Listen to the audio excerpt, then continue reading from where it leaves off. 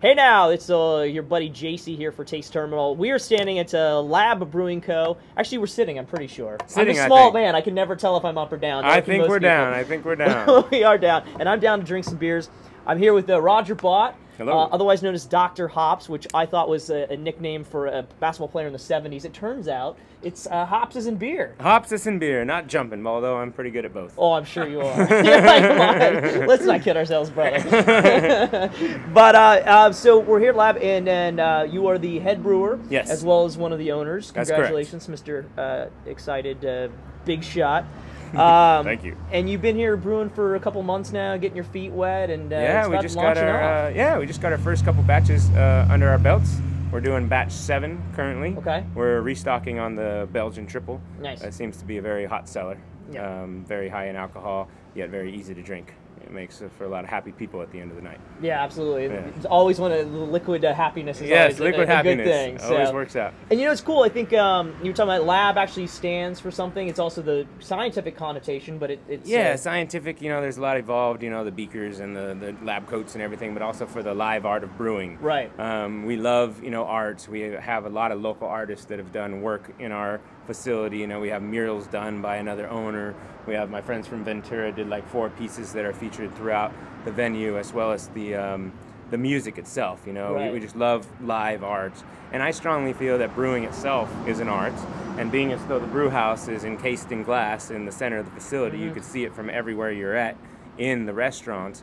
I like to think of that as a live art element that we offer to the public while they're dining. Well, it absolutely is, and it's funny because going in here, every piece of it seems like art to me. I mean, even like your tap lineup, it's beautiful, yes, just in terms of how it's presented. The restaurant itself is beautiful. The food is in itself an art, absolutely, a gastropub. Absolutely. The beer itself is art, and then you have music too. So really, that artistic sort of gourmet, artisanal thing comes through it all, and I think that's neat to present all those things together and realize there are so many types of art, and each are beautiful in their own way. So yeah, it's and they neat can to all put that in. meld together so nicely. Yeah, absolutely, and you're really doing that. It's sort of a melting pot of art here. It's your own little New York City inside of Agoura Hills. Inside of Agoura Hills. Yeah, inside of Agoura. Of course, where else would you expect that? It's the Paris of LA. So it's kind of wonderful. And so tell me about your history. Where do you hail from? What's your story, my man? I was born and raised in Camarillo. I moved out to Hollywood when I was 18 because I thought Camarillo was the most boring place I ever lived, and about half a year later I realized Hollywood sucks and moved back and bought a house in Camarillo. But so I still live there, and I've been brewing there at my house for the past 16 years. Getting more. 16 years. 16 you were like 5, years. 6 years old when you started. Yes, absolutely. Yeah. That's why I started. Hops wouldn't buy me beer. I could get it somewhere. No, but I've been taking it a little bit more seriously ever since. Taking a lot of courses on the subject matter, from some professionals, and also got a chance to tour around Holland and Belgium. You were for mentioning a this. little while. You did some actual work in breweries abroad. Yes. What's that process like? Well, Where basically, were you? I posted myself up at some of the local pubs long enough and pestered them. You were a drunkard time for long and time enough. again. They finally said, "Okay, come help us." And then they realized that was actually some decent help, so they allowed me to stay on. And then they actually took me out and we played soccer, and they realized I suck at that. So they made me sit out of soccer games, but they allowed me to continue brewing for a while. I think you did better in that. Yeah, it'd be worse if they switched it around. We love you for soccer, but no, not so much on the beer there. What is it like in terms of brewing culture out there? I mean, you really think of Europe being sort of the home of a lot of brewing styles and conventions and things like that. It's the Disneyland of beers, I like to call it. Is it pretty amazing? Is there a sense of history, and how do they do things versus out here? Absolutely. I mean, you're in a building that's, probably a couple hundred years old, first of all, and then second of all, most of this equipment is, several hundred years old. It's been passed down from generation to generation. Some of these, like Abbey monasteries, are using yeast strains from the 1800s that they've still managed to keep alive. Right. And that's kind of their proprietary thing that adds a whole lot of, taste characteristics to the beer. A lot of people kind of overlook yeast.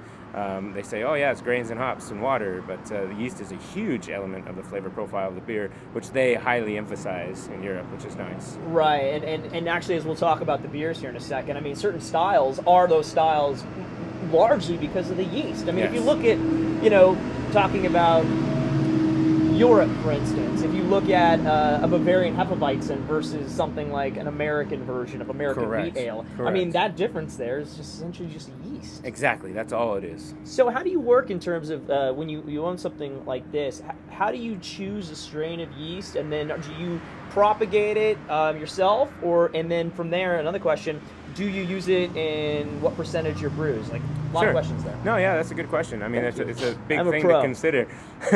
Actually, right now we're only working with 2 different yeast strains. Okay. It's, you know, we had to buy it. I went from Y Yeast initially. You have to buy it from a yeast provider initially, and I didn't realize how expensive it would be. It's about $450 to get enough yeast for 1 batch. Are you kidding me? No. So, but then after that, to start, you can just continue to reuse that yeast as long as you have good aseptic technique, and that yeast continues to be clean and alive and healthy.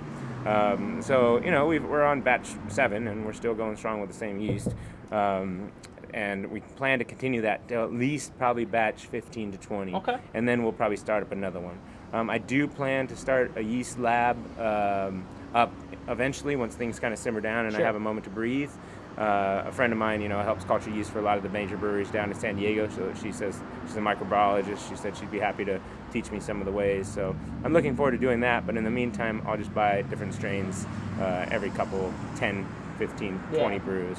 So right now we're using it's called Chico yeast. Okay. It's called 1056. Okay. It's a very common American ale yeast that's suitable for basis, like for Sierra Nevada. Sierra Nevada, exactly. It's just suitable for all types of different styles. And then we're also using Trappist Abbey 2 yeast, which is the Belgian style that currently we're using in the triple and the Vit beer that's currently being carbonated. Oh, that's great. Yeah, you're talking. I'm bummed we were gonna miss that, but we'll just have to come back again. You have to come back. There's always new flavors popping up. Yeah, I love it. It's like Baskin Robbins. So we do have 31 taps. You do? 31 flavors. There's no coincidences in the beer world.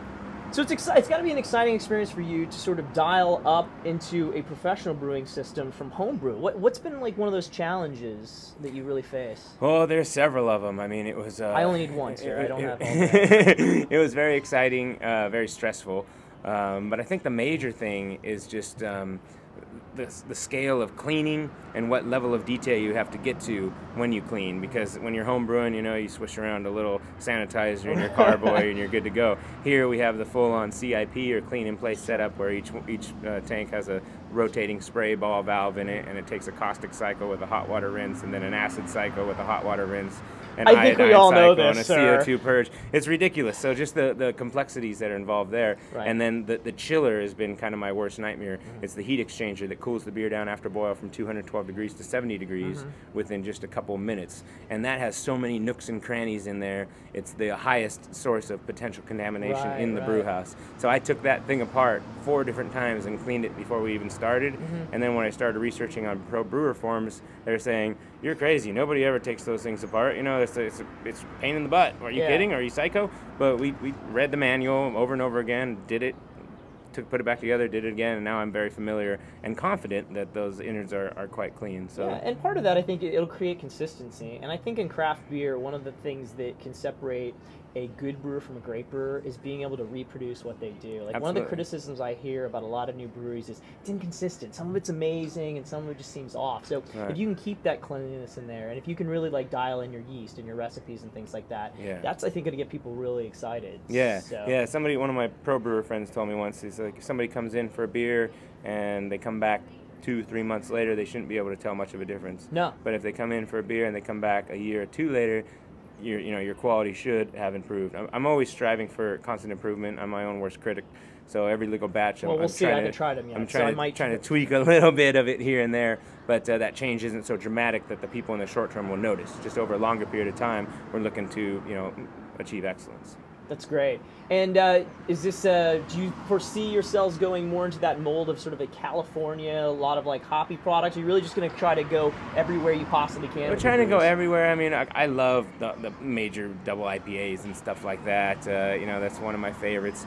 there is the hop shortage is a little limiting right now. I mean, I have hop contracts for the next year, but in the short term, I'm a little limited on my hop supply. I'm just kind of working with what I got. But I also, you know, coming out of Belgium, just love that influence as well. So I really love what that yeast does to things, how it could mask 11% alcohol into something that just drinks like orange juice, and it's just fantastic. So I'm probably going to focus mainly on the Belgian side of things, as well as your West Coast hop craze. I dig it. Well, I'm really excited to dig into some of these beers as well. But folks, come out, have a nice little lesson from Dr. Hops here. Absolutely. And, come say hi. I'll be happy to give you a tour anytime. Dude, congratulations. I'm Thank very you very excited much. for you. Absolutely. Thank you. And cut, and then we'll